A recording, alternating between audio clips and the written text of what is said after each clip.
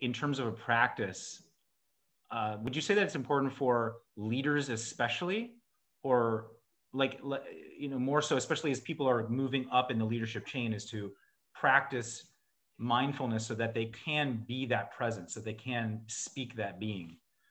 Oh, absolutely. Absolutely. When you look at LinkedIn, they have a leader of compassion and mindfulness. The ethos of their company is built on that. So it starts with the leadership. Wow. And then if you can codify and operationalize it in the culture, look at the cohesion, and inherent in every communication is safety. So if everybody is aligned and coming from that, there's a felt sense of safety and presence and discovery mode of communication. And it just, the nervous system of the entire organization is reset. And as you said, going to that power, the choice, the reactivity, collectives amplify power. So the possibility of being in choice rather than reactivity is amplified by the collective commitment and intentionality of mindfulness practice.